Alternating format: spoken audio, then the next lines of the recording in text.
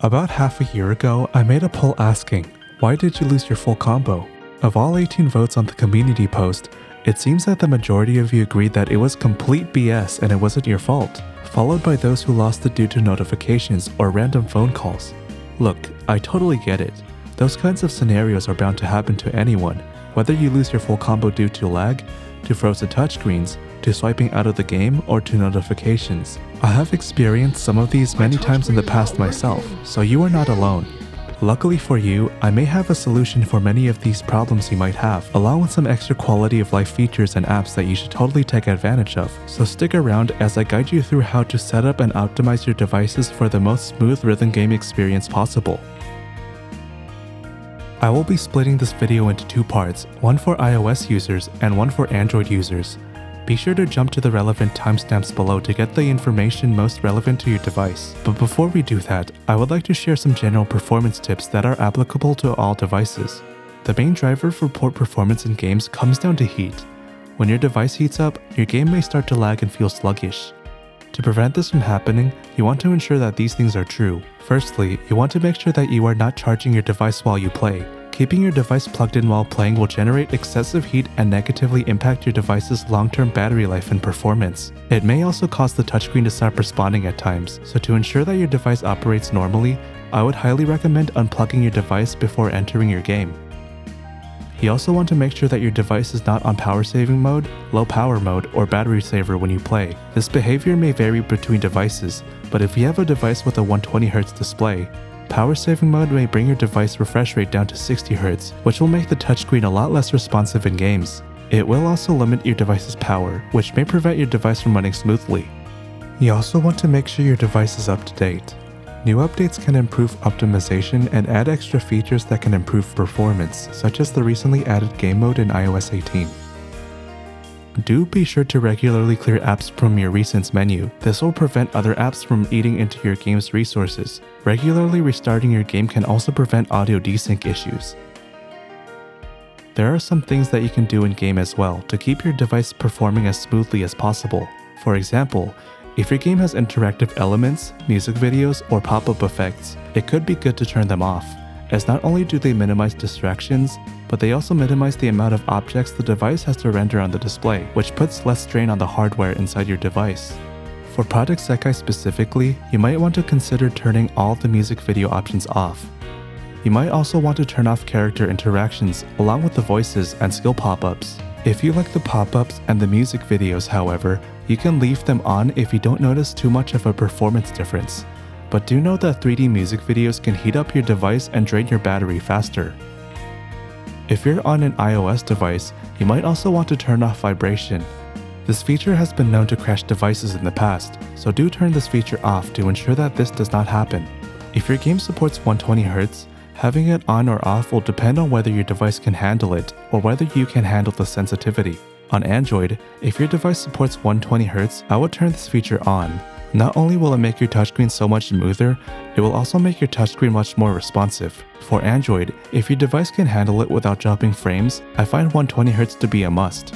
If you're on iOS, however, 120Hz will be more of a personal preference. In my experience, while 120Hz makes the display look a lot more fluid, it also tends to increase the touch sensitivity of the touchscreen, which may make hitboxes seem a lot smaller than they actually are. Unless you really value the smoothness of 120Hz, I recommend leaving this at the standard 60Hz option. Games with multiplayer features will also need a strong internet connection, so to ensure smooth gameplay, you want to make sure you are connected to a strong Wi-Fi network. With that out of the way, let's get iOS devices set up and ready to go. The first thing you want to do is to prevent notifications from showing up. To do this, you want to enable Do Not Disturb. Simply swipe down from the top right to access the control center. Then you want to go ahead and press the moon icon. This makes it so that incoming notifications will not display while you're in-game. In the chance that you forget to turn it on before you enter the game, you can also set an automation using Siri shortcuts to automatically toggle Do Not Disturb when you enter the game.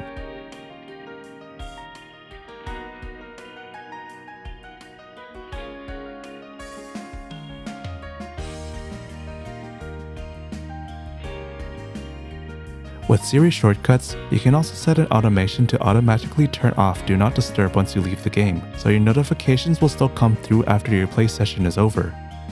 You can also set different focus modes, like this gaming focus here. I don't really find a use for it though, so I usually will just stick to the default Do Not Disturb mode, but you can customize it with your own configurations. Next, let's make sure gestures and other system functions don't get in the way of your playing.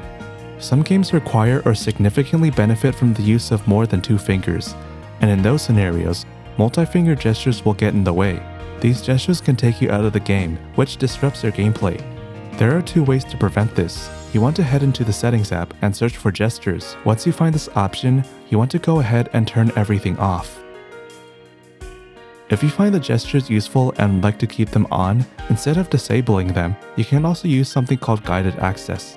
In addition to blocking multi-finger gestures, this will also prevent you from accidentally swiping out of the game. Simply search for guided access in the device settings and enable it. Then once you're in the app, you want to go ahead and triple tap your power button or home button to activate guided access. To minimize any sort of interference with the game, it is always recommended to turn this feature on once you enter a session. You can exit guided access by double pressing the power button and unlocking with biometrics, or triple pressing and unlocking with the passcode that you set earlier for guided access. Do note that you will not be able to take screenshots in guided access, so you will need to exit guided access first. It might also be good to perform a bit of maintenance for your device from time to time. For example, getting rid of apps that you don't use. Simply press and hold on an app icon and get rid of whatever you don't need. The way my system is configured is pretty minimal, and if you are configuring your device specifically for rhythm games, you may also want to do the same.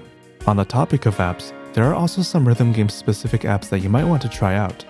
On the App Store, you can check out Sound Game Training, where you can load a YouTube video or screen recording into the app, and then slow down the video and rewind for practicing. You should also take a look at Soundless if you haven't already. This app also lets you practice charts, as well as play custom charts. While this app isn't available on the App Store, you are able to install it through other means, so be sure to check out my Soundless guide if you want to try out this app. If you use your device specifically for gaming and want to inch out just that tiny bit of extra performance in your game, you can also look to turn some features off. For example, I don't use GPS-related services on my device, and my games don't need it either, so I have location services turned off. I also turned off background app refresh. This feature allows apps to run in the background, and I don't particularly need anything to run in the background, so you can choose to have this feature off entirely like I do, or choose which apps to keep on or off. Hopefully this should get your device set up and ready to go. If I missed anything, do let me know in the comments below. If you found this useful so far, do be sure to leave a like and subscribe. I'll be talking about Android devices next. So if you have your Apple device set up now, thanks for watching. But for those who want to learn some extra stuff about Android, let's keep going. Android users, let's get your device set up and ready to go. Let's start with minimizing notifications. Before entering a game, you want to go ahead and swipe down from the top to access the quick panel. Then you want to look for the Do Not Disturb toggle. The purpose of this toggle is to prevent notifications from popping up while you're in-game. Do Not Disturb may behave differently on different devices. For example, take this old Android phone that I have. When I turn on Do Not Disturb, instead of preventing notification pop-ups, it decides to mute the volume entirely on the device instead. If that happens, some Android skins also have custom game launchers or game tools, where you might be able to find a function that disables notification pop-ups while you're in game. Be sure to look out for such function. Next, you want to disable anything that takes you out of the game. If your device has any sort of multi-finger gestures, you want to go ahead and turn those off. Not all devices have features like this, but in your device settings, try searching the word gesture or touch, and find any setting that has anything to do with swiping, using more than 2 fingers, or touching the screen, and turn them off. For Samsung devices, this means turning off features like palm swipe to capture, swipe for pop-up view and split screen, and one-handed mode. To prevent yourself from swiping out of the game, I recommend switching to navigation buttons instead.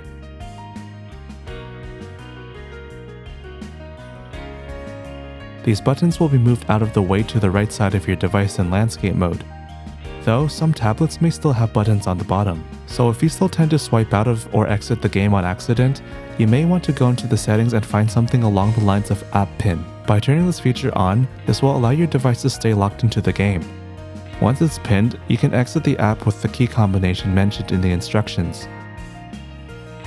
To improve touch response on the display, some devices might also have something along the lines of increasing touch sensitivity. Turn this on if you can, especially if you have a screen protector. Next up, let's talk about performance. Prior to entering the game, in addition to clearing all the apps in the Recents menu, if you look on the top left and see an option regarding background apps, you can check it and get rid of anything that you don't need. If your device has any gaming-specific features, it could be good to take advantage of them. Some gaming launchers may have features that improve performance or prevent interruptions such as notifications and navigation gestures. If you see any features that mention any sort of audio enhancement, make sure to turn those off, as audio enhancement features add extra latency to your device that you do not want to have in-game. Let's also make sure to perform some maintenance on your device. For example, you want to get rid of any apps that you don't need. You can press and hold on an app, then press uninstall or disable. If you go to your apps list in the device settings, you can also go through each app and see which apps you don't need. Some Android devices might also have some sort of optimization feature. On Samsung devices, for example, you have device care, and you can try pressing the optimize button. I personally haven't found this to guarantee better performance, but you might as well take advantage of it. In the settings, you want to search for RAM, and if you see anything along the lines of RAM Plus, RAM Expansion, or Virtual RAM, you want to turn it off or keep the amount as small as possible. This feature uses your device's internal storage to store apps that cannot be held in RAM, and doing so will not only wear down your internal storage, but it can also hurt your performance and decrease battery life. So it is best to leave this feature turned off if possible. Otherwise, you can leave it at the lowest allowed option. If you have developer mode enabled, you can also enable show touches. This can be useful in making sure your taps are working or to show your taps in screen recordings. I do not recommend downloading any performance or game boosting apps on the Play Store.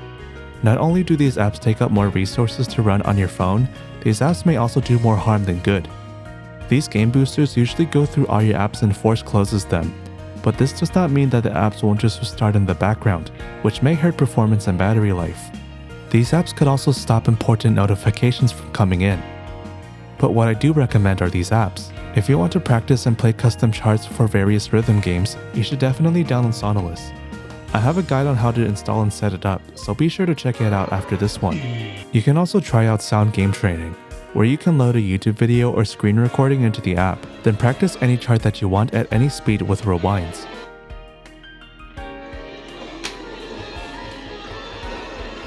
If you want to try region-locked rhythm games, such as the Japanese version of Project Sekai, you can download either TapTap or Ku app. You can also check out this app called Demo Cover. This app allows you to add an overlay over your game, which allows you to block parts of a chart's lane to increase readability. This app is extremely customizable and fits for a wide variety of games. I recommend it if your game does not support a feature like this natively. A little disclaimer for the next app. This app attempts to modify your device's resolution. If you do want to proceed, please do so with caution. If you have a large tablet and find your screen to be way too big, you might also find pixels to be quite useful. This app allows you to change the resolution and aspect ratio of your entire device. And in scenarios where you find yourself reaching a bit too far because of a big display, you can use this app to shrink your screen to make your game a bit more comfortable to play on. You will need a computer and access to the terminal or command prompt to use this app, so I will be sure to leave the required resources and instructions in the description. I like to have my Samsung screen match my iPad screen, so I just searched up the display resolution of an iPad Pro, and then with this app I typed in the exact resolution, press preview, and if you see the resolution change with black borders on the side, this means that you did something right. You can apply it afterwards. You should also restart the game each time you change your resolution to ensure that the game scales properly.